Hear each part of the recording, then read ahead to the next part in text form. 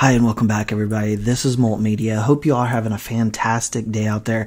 I want to first start off by saying thank you for everyone in this community that has shown me love and support over the past week. As you know, many of you know, I'm sure, my brother did pass last week. He took his life. Got a tremendous amount of support. As you can see, the last video I did 5 days ago got 545 likes and 360 comments. I appreciate the support from every single one of you, and don't think that I do not read your comments, because I absolutely do. And it is extremely nice to know that there are caring, good people out there. But I am back today to do some more content, and I'm going to start giving you your daily feed of content on XLM, XRP, HBAR, Quant, XDC. We're going to talk about all the coins that I typically talk about. Haven't obviously been feeling very well, haven't been able to keep a clear mind, and haven't had a whole lot to say because of the passing of my brother, but now I want to get into it. Now, we know that this came out on April 24th recently, that Franklin Templeton announced Franklin on-chain U.S. government money fund surpassed $270 million in assets under management. This was an absolutely big deal, but was I surprised? Not necessarily. This is the first U.S. registered mutual fund to process transactions and record share ownership on Stellar blockchain. So, clearly a massive big deal.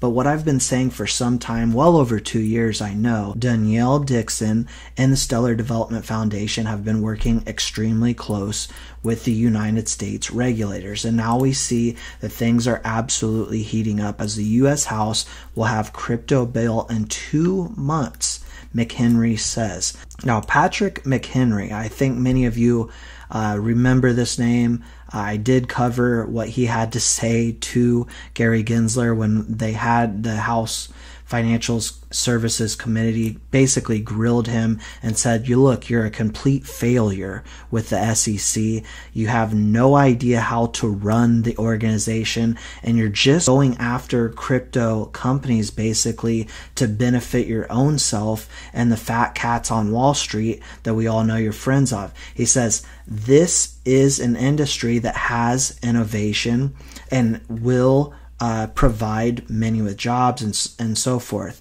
And so he is above, I want you to all to understand, he is far and away above Gary Gensler. He is essentially, in a way, Gary Gensler's boss. So what he says matters in a big way. What the House of Financial Services Committee says matters in a big way. And so when they say in the next 2 months they're going to put out some crypto legislation, and we know that he is pro-crypto, that is a very, very good sign and has me more bullish than ever. So we look at Stellar XLM, we take a look at it under 10 cents. Where do I see this coin going? Now, there's a lot of misinformation out there about the Stellar XLM Lumen, because you have a lot of influencers out there, or YouTubers, whatever you want to call them, that are saying, look, Stellar is using USDC, they're using the Stellar network, but they aren't really using XLM. So where will the value come in?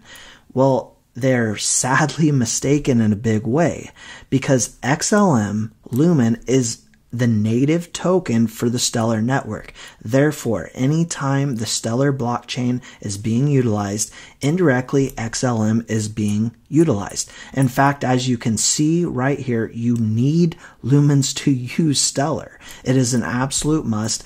Every single account that is on Stellar will have to buy into the Lumen. And so you have that, and then obviously as you see the market become more bullish and you see institutions come into the market and mass adoption, all that good stuff, they're going to take a look at what networks are being utilized all over the world. Stellar is one of the big dogs out there that is in countries all over the world. And once we get that clarity from the U.S. House, and they say, look, XRP, XLM, all these solid digital assets that are ISO compliant, in fact, are commodities, then you will see money dump into coins like Stellar XLM like you have never seen before. Now, we know that Stellar had a massive run in 2017 where they just had an absolute pop. We know that this moves fast. These coins can move fast. So when we take a look at this 2 months away, what could potentially happen to the Stellar Lumen in 2 months? You could see this go berserk upward in a massive way. I think that people need to do a little bit more digging deep. They need to dig a little deeper. They need to read the white paper, right? They need to see how Stellar is used for cross-border payments in a multi-trillion-dollar cross-border payment business. They need to look at how Stellar is for asset issuance. And so tokenizing the world can be done on Stellar. They also need to look at how that you can access Stellar's on and off ramps with one set of standards. Again, anytime Stellar is being utilized, so is XLM. So when we see CBDCs roll out, which I get it, is not exactly what we want, but in many countries you will see CBDCs.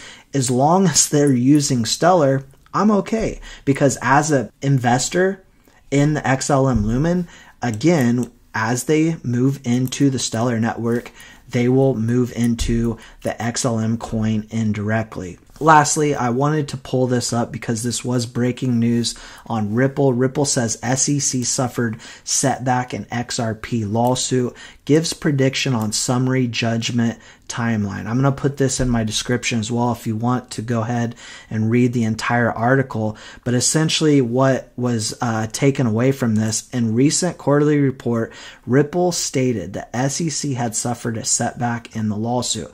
According to Ripple, SEC failed to convince the court to provide it with internal documents from Ripple. The documents in question are reportedly related to Ripple's legal advice on whether XRP is a security or not.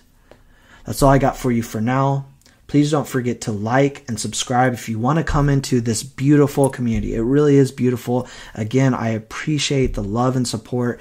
Still working my way through this. I don't anticipate the pain going away anytime soon.